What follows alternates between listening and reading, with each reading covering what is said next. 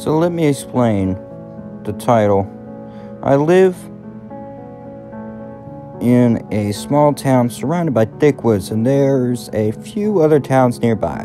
When my mother and I had first moved here, I had decided to go explore the woods. As I was walking, I found a bunch of huts made out of sticks. Then I walked to a river and heard heavy breathing behind me. But when I turned around, nothing was there. I decided it was best to get out of there as quickly as possible. A few weeks ago, I went back to the same area of the woods and I saw a shadow of someone behind me and heard footsteps. Not sure if it was an actual person, but I ran out of there not wanting to find out. Recently, my girlfriend had a dream that she was in her kitchen and looked out the window. There was a creature who looked like it was rotting. Its joints were all backwards and it looked humanoid, in part goat. According to her, it looked at her and it made a strange scream. She then woke up. The next day, she was having a conversation with her little sister.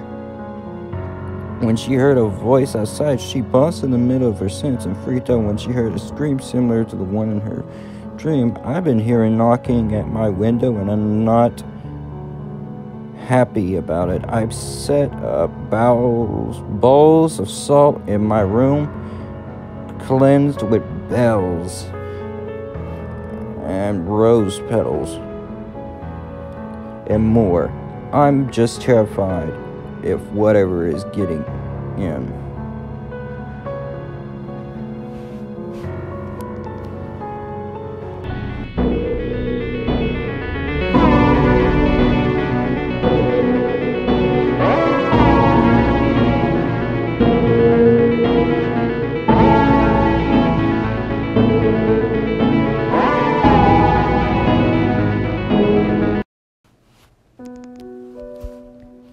So me and my friends go to this private school and we're all pretty stupid, funny, lame, smart kids, and so I know no one will ever believe us, but I swear on my life, this happened.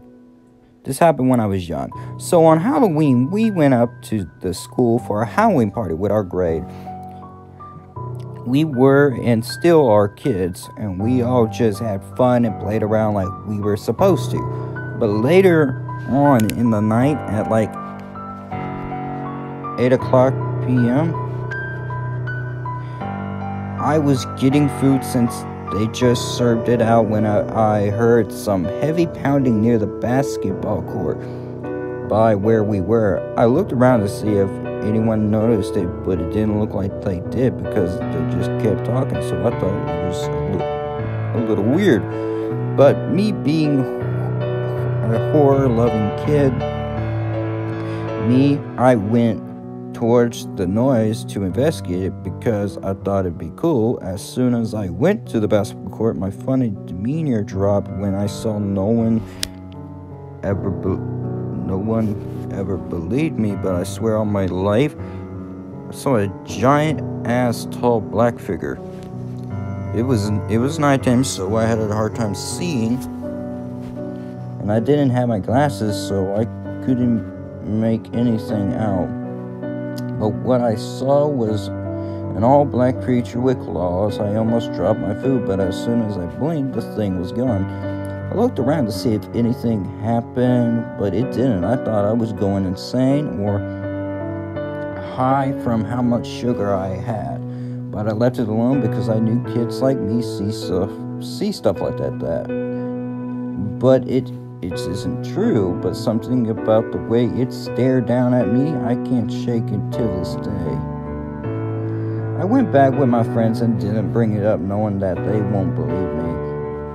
But a couple of days later, me and my friend group were at our after-school program when we started talking about the party, and a couple of my friends saw some weird stuff too. One of my friends said she saw a napkin that was reddish, but not really. She thought some kid had a nosebleed, which one person did. and left the napkins there by accident. She didn't want to touch it though, so she left that alone too. Another one of my friends the day before swears on her life that when she was ready to get picked up by the bus, she saw a creepy mask like from one of those killer movies like Halloween. She saw it was also reddish, but she also left it alone thinking nothing of it. And from the basketball court earlier in the night of the party, so he went to check it out and swears he saw the same mask my other friend did, but me being semi-scared about how my friends also witnessed something weird that night, I told them what I saw. They believed me and said something about that night was off. Although nothing strange happened ever again, it still gives me chills to this day.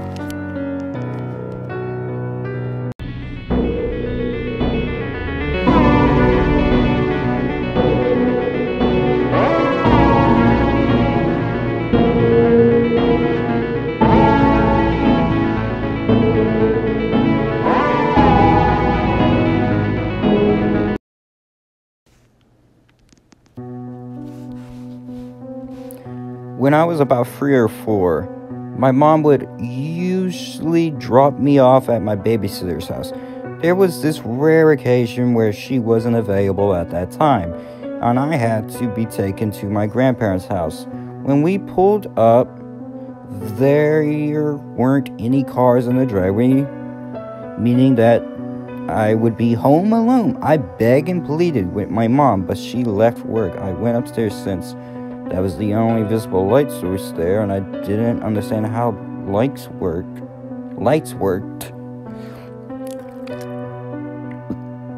I sat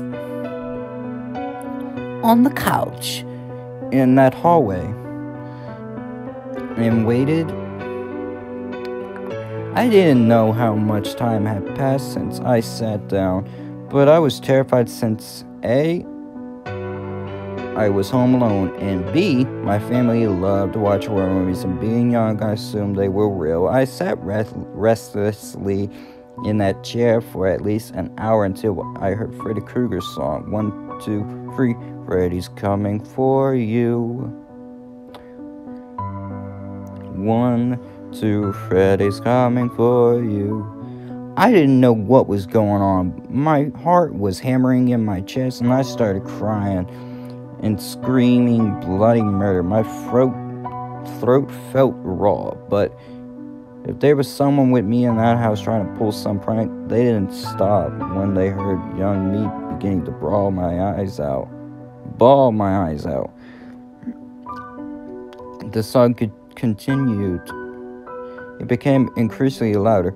3, 4, better lock your doors. And I ran into my grandfather's room and hid behind the bed before moving to hide under the covers.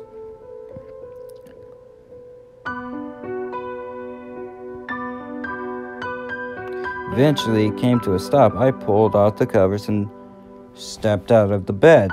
Nothing. But something felt wrong still. Without a second thought, I ran down the stairs, unlocked the front door, and sat out on the front porch. The sun was rising, and I waited for a few minutes until my grandma finally came home from work.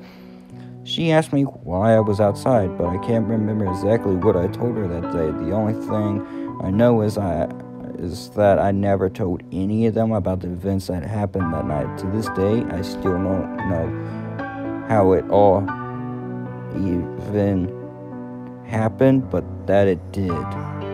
If it was my uncle or brother, I don't understand why they never came out to stop me. A young child from stepping out onto the front porch of the house, or put their antics to stop when I started screaming and crying for my mom. Both were teens at the time, and genuinely, I don't know if it was all in my head, because if it was, young me had one hell of an imagination.